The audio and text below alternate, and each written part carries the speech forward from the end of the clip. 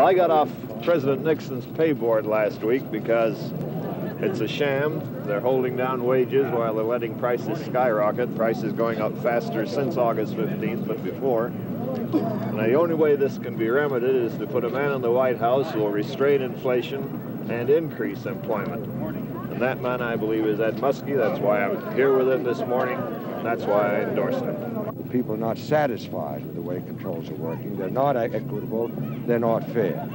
What we really need is new leadership, a new president who will use employment as a way of dealing with the needs of people, and employment and productivity as a way of dealing with inflation.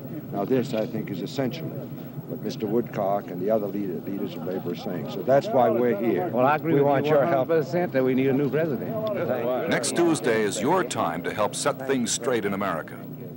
Your vote for Ed Muskie will do it. Hi, how are you?